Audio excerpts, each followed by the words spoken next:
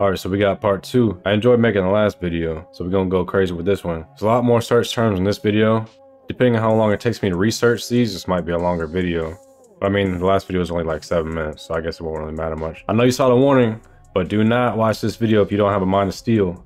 There might also be some info hazards in here, as an information that once you learn it, you're kind of like on edge. So just be careful, you know what I'm saying? But just like last video, I'm gonna make it a lot more palatable, a lot more watchable. There's a giveaway going on right now. Go ahead, go to Braided Line on Instagram. It's free drip. I'm paying for shipping and all that if you win. But you know I don't like to waste time with these intros. Let's get this going. First thing we got on the list is Are Birds Real?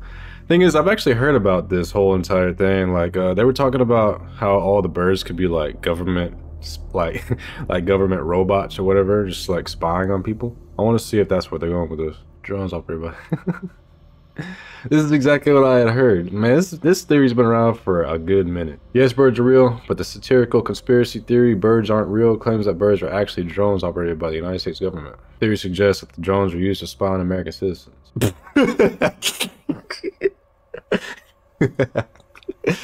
No, that's actually crazy. Yo, just imagine. Imagine, yo. I don't know why this is on the second layer though. I mean, this isn't really scary. I mean, this could be something that could scare people, I guess, but liar. People got too much time in their hands, man. This is supposed to be the blueprint. Not the blueprint, the just like a drawing of the internals. Now this is actually crazy, man. What if? Y'all think birds are real? That'd be pretty insane though. That's hilarious. I'm surprised they didn't put that on the very bottom of the iceberg. Because on the very bottom of the iceberg, it's just like joke entries, like the original design of Sonic and stuff like that. That's a nice first term. It's pretty funny. Blowfly Girl. That actually sounds pretty crazy. Horribly scarring story about a girl who did terrible things to her own body. Oh boy. Some of these are gonna take me forever. Where the hell's my VPN at? Debbie's page. I have some pretty serious problems. I already know it. I get emails from people rather unkindly reminding me of that, but trust me, I already know. For a long time, I wanted to kill myself. I also used to be very promiscuous, but not anymore. I haven't had sex with anyone in about 7 years. Goddamn. Anyways, I'm 23 now. I've learned to live with myself, and I've found other outlets for whatever is wrong with my head. I get off on hurting myself, get off on things that normally disgust people. Sometimes I do really nasty things and I have to go to the hospital. Things like insects and rodents make me.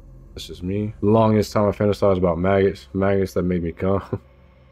That's crazy. When I put it on the web page, I never considered it actually trying it. And that's web page. Never considered actually trying it.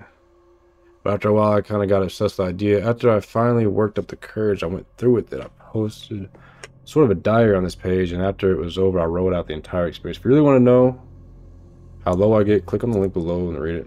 Normal person don't. It's really disgusting. You know I'm gonna click on. Yeah, she wrote a whole fucking. Oh my god, it's like this is the rabbit hole maggot thing. The blowfly, Clefora vomitoria, attracted to the odor of decaying meat, garbage, or other non-living organic matter. Blowflies can lay hundreds of eggs. Within 4 to 6 days, the maggots molt several times. It can grow up to 12 to 15 millimeters, especially in a warm, humid environment. I thought about what it must be like, fantasizing about it over and over again for such a long time, and now I'm so ready. I can't wait much longer. I must go through with it. I must offer myself to them, and I know just how I'm going to do it. There's a restaurant near where I live that is closed on Sundays. The dumpster behind the restaurant is surrounded by a fence to hide it from customers, but the fence also makes it really secluded. That dumpster always seems to be swarming with flies, and it always stinks. On a warm Sunday, soon I hope I will overcome my disgust and climb into that dumpster. I mean, okay, I guess it makes sense because she says she gets off on hurting herself and stuff like that. So I guess it's natural for her to be disgusted by it,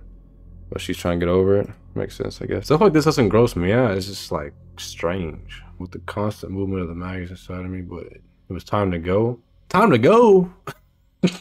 What you mean time to go? How you gonna leave with all the motherfuckers in you? That's crazy. That's wild. So she said, fuck it, I'm gonna keep them shits in me.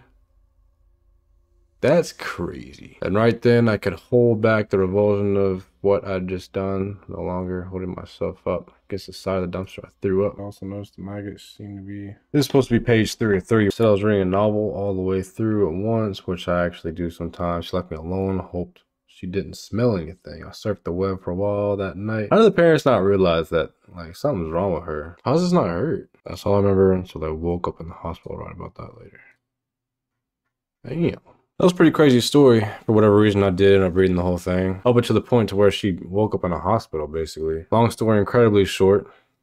It's pretty much this girl who had sexual intercourse with maggots. I'm trying to keep it kind of PG. And that was Blowfly Girl. John Wayne Bobbit. I hope this one doesn't take nearly as long to research. American former couple, married on June 18th, 1989, whose relationship received international press coverage, 1993.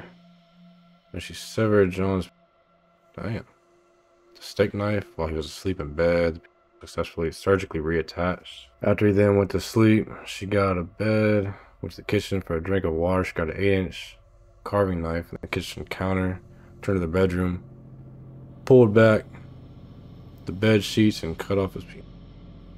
Fuck. Whew.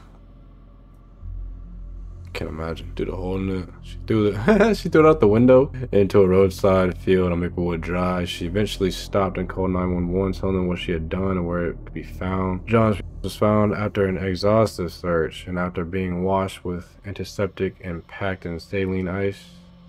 He was reattached in the hospital where he was treated. The operation took 9.5 hours. So he was working a construction job in Buffalo and stepped on a nail. He lost a toe on his right foot due to another infection from another accidental cut. That's the cut. I'm surprised TMZ's posting that one. Was that it? Editorial stock photo. Is that real? I think that's real. I think that's the real one. Besides Blowfly Girl, this hasn't really been that bad. So basically he had his glizzy chopped by his ex-wife, and then later on he had to have his toes amputated due to a construction accident. So that's John Wayne Bobbit. Next up we got abandoned Crinkley Bottom theme park. What's so bad about this? Abandoned Mr. Blobby theme park.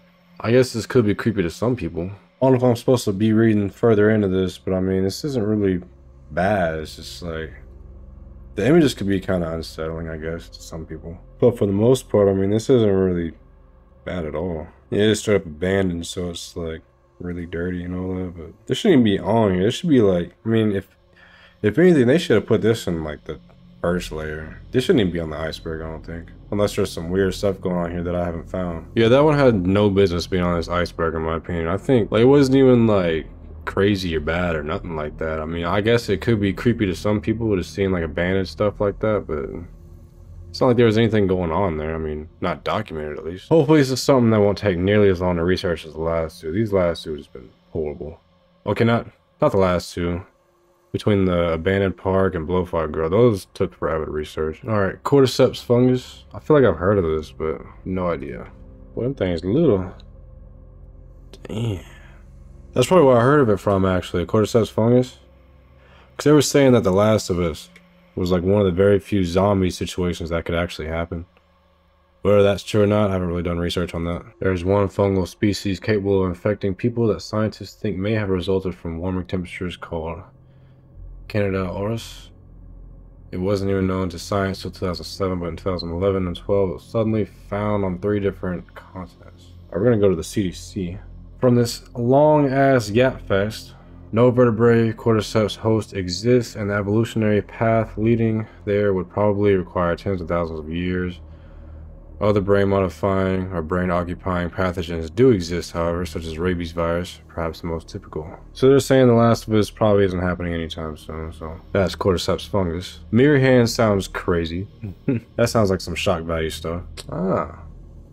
So that's what mirror hand is. That's wild. I mean, wouldn't they just like do surgery to like... I've never seen that before. I mean, most of the stuff I've never seen before, but I've never seen this. Never even knew this was possible. You know that Ben 10 character that's got like 4 arms? Imagine instead of having 4 arms, you just have like extra fingers. These haven't even been that bad, man. Like, if anything, they should have switched the first and second layer. This second layer hasn't been bad at all. Alright, that's mirror hand. Timeline in the future. I saw a video of this actually on YouTube. It's like way far into the future, like millions of years. Basically, the Earth is run for maybe, I don't know, tens, hundreds of thousands of years or something like that, and eventually just blows up, and then you got all these black holes and stuff coming and going and stuff like that. It's just, you know what I'm saying? But I wonder if it's gonna be different than that. Yeah, this is just info hazard stuff, basically. Okay, I was way off with the years. They're saying 1 billion years until the end of the earth. But I mean, like, why would we even care about that? You know, that's 1 billion years later. You know what I'm saying? Like, we're gonna barely live 100 years. Like, these are just stupid. What are we looking at? Is that the top? I guess that's supposed to inflict some sort of existential dread. But I mean, they're not doing a great job of it, because why would I care about anything past 100 years from now? You know what I'm saying? I'm gonna be dead as hell. That's timeline of the far future. Yeah, this layer has been trash so far. Cyriak, English animator. Okay, here we go. What's this about? Bizarre short web animations. Hey, what is this, man?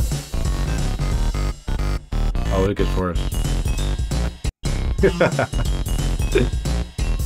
Not really worse. Worse isn't the right word for it. How do you think of this stuff? I wanna know.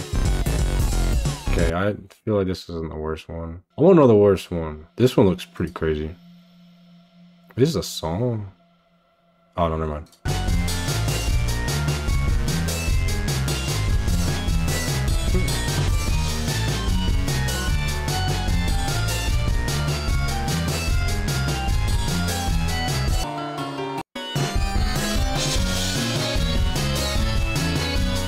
And I just curious about that one.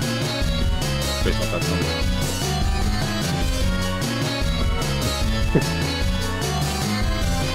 Is it gonna give y'all nightmares? That is super random.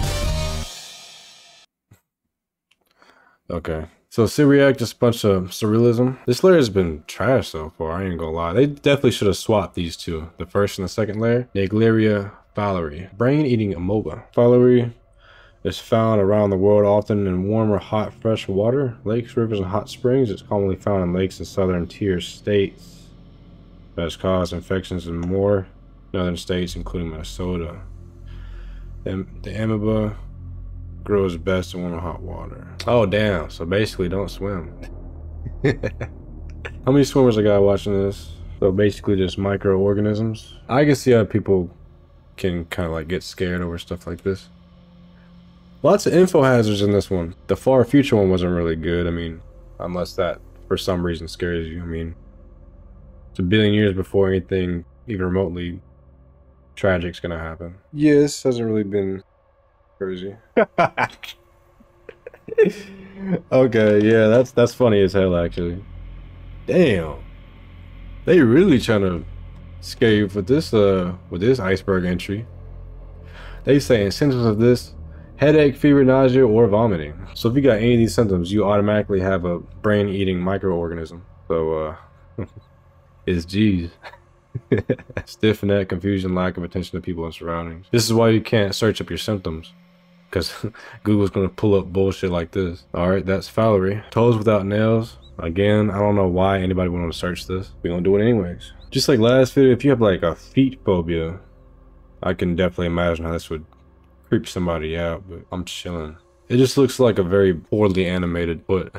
Like if a 5th grader tried to draw like a foot with like the toes and all that, and they just forget the nails. That's pretty much what this looks like. But you got some nasty ones in here. But they got nails though, that's the difference. This layer has been child's play so far. Geoduck Mukbang. That sounds kind of crazy. I've seen this. Like, what even is it? What is that?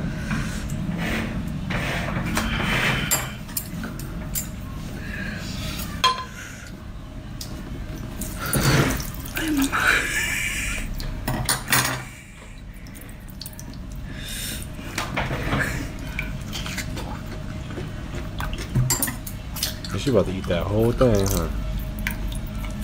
That's like a clam, huh?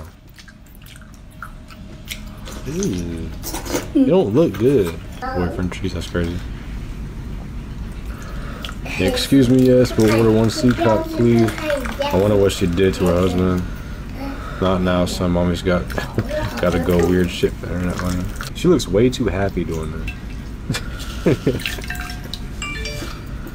Uh-oh.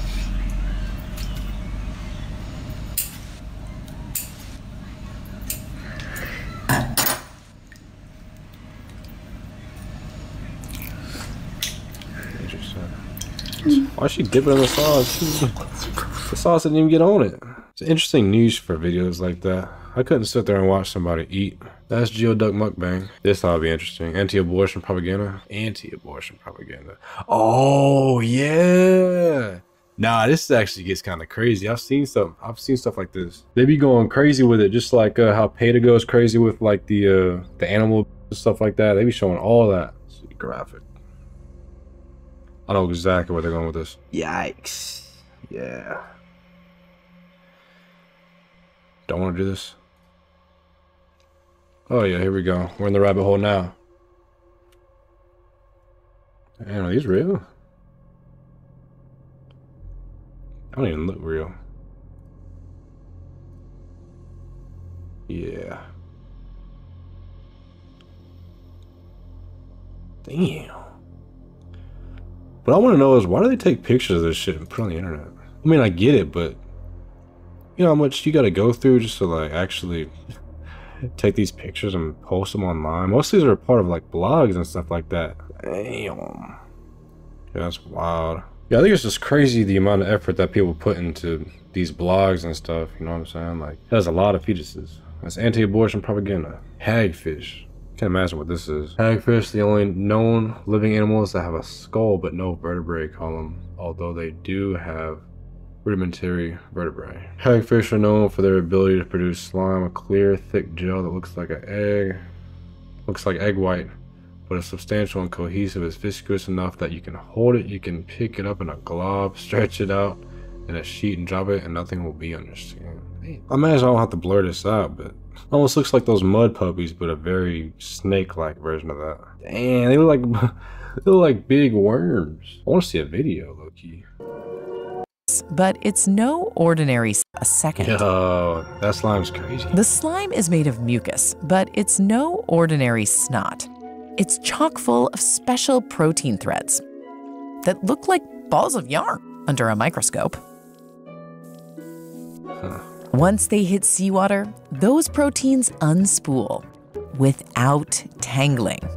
That's wild, actually. Like a bunch of big worms, basically. Worms with skulls. It's interesting. That's hagfish. Roko's Basilisk. I do know what this is, actually. So it's basically like an AI system from the future, and it ends up you if you didn't help develop it. Roko's Basilisk posits a future scenario where a super intelligent AI capable of transcending human intellect might punish those who were aware of its potential emergence but chose not to contribute to its creation. So basically it's just like a thought experiment. So I'm sorry if stuff like that scares you, but you shouldn't be watching this in the first place if that gets to you. Alright, that's Roko's Basilisk. Trauma 2017, I have no idea what that is. 4 friends partying in a house in the middle of nowhere, brutally attacked by a man, his son, forcing the remaining women to take vengeance upon them. I mean, I ain't gonna sit here and watch the movies that they have on the iceberg, but we'll try to see if I can find more of the controversial parts of these. Oh wait, there's a trailer?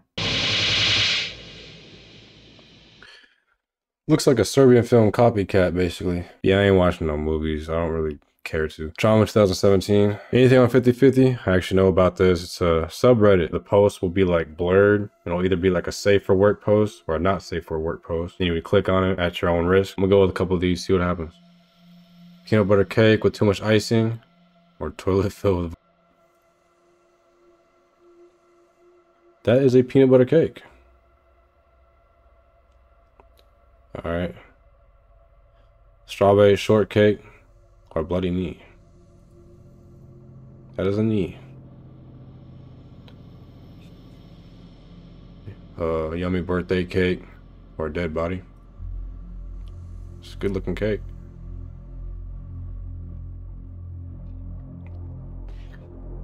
A severed hand inside of the forest. A mushroom inside the forest.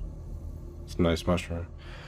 My question is, where do these people get these images? You know what I'm saying? Like, you know how much time you gotta take to like go on the internet and find these crazy pictures and stuff? The perfect brownie or a giant splinter? Damn, that is a big ass splinter. How does that even happen? A really nice hot dog or a 2nd degree burn? That looks like a burn. That's a burn. Yeah, that's crazy. Cheese or vomit? That don't like no damn cheese. That is cheese. All right, last one that's on the main page. Discord or bloody toenail. That's Discord. As you can imagine, those posts can get a lot worse, but I mean, those are pretty simple. That's anything on 50/50. Next up, we got hypergranulation tissue. Never heard of this. Hypergranulation tissue, also known as overgranulation or proud flesh, is a common complication that occurs when too much tissue grows on the wound bed. It can appear as raised, moist, red, shiny, or cauliflower-like mass that protrudes above the surrounding skin. Hypergranulation tissue can occur in many types of wounds, including burns, pressure ulcers, surgical wounds. What do these images look like? Oh yeah. Damn. What's that? That's his arm. Yeah, he's gonna have to take my arm off at that point. That's crazy. I don't know what kind of reference I'm gonna put on this instead. Interesting. That one looks pretty bad. Yeah, you just have to take my foot off. For the most part, this layer has just been so bad. Hypergranulation tissue, the Copenhagen Interpretation. I've heard of this, I think. The Copenhagen Interpretation asserts that a system is not in any of its allowable states, or alternatively, that it's in all of its allowable states simultaneously. Furthermore, a particle does not have a trajectory involving a definite location and velocity as a function of time. Yeah, because I'm fucking retarded, apparently. If you study a bowling ball with the equations of classical mechanics, they will tell you exactly where the ball is going to be at some time in the future, no questions asked. In contrast, the quantum mechanics can only give the future location as a probability. Given all the information, there's a chance it'll be here at point A, there's also a chance it'll be here at point B. Now you can do a series of measurements and confirm that the ball really is sometimes at A, sometimes at B. The question then arises, before you did each measurement, where was the ball really at? Well, it seems obvious. You can see it right there in front of you. The ball is where you measured it. This is the realist interpretation. But if this were true, it implies there's something missing from the theory of quantum mechanics. If it were a complete description of reality, then the theory should be able to tell you with 100% certainty that the ball really was at B or A, but you're stuck with probability. On the other hand, let's say the ball wasn't really at either A or B, it was at neither, but the act of measuring it forced it to choose. Okay, so I understand this now. This is more info hazard shit. The whole idea is just everything is just probability. Like me, I can drop dead right now from a random heart attack. Is that likely? No, but it's possible, you know what I'm saying? So I guess knowing about this experiment, knowing about this concept should kind of like scare you, I guess. Or make you paranoid. It took me a minute really to understand this, but yeah. There was a lot of yapping going on. They were kind of just like going around the point. That's the Copenhagen Interpretation. Last one we have the V-gina Dentata. Hoping I can say that without getting ad limited. I don't even think I want to see this, to be honest. V-gina Dentata is a folk-tale tradition in which a woman's vagina is said to contain teeth. Ugh. Ah. That's crazy. It's a folk-tale tradition in which a woman's vagina is said to contain teeth, with the associated implication that sexual intercourse might result in injury, emasculation, or for the man involved. The topic of V-gina Dentata may also cover a rare medical condition affecting vagina, in which case it is more accurately termed a vaginal dermoid cyst. So it's basically just like an old tale about vaginas having teeth. That's V-gina Dentata. That wasn't too bad. I feel like the first and second layer should have been swapped, low-key, because the first layer had a lot more shock value in it. The second layer had a lot of info hazard in it. That's probably why they put a lot of that in the second layer. Just a lot of that stuff that you don't even know until somebody tells you, and then now you're just like walking around paranoid or experiencing some sort of existential dread, you know what I'm saying? But let me know if y'all want a part 3.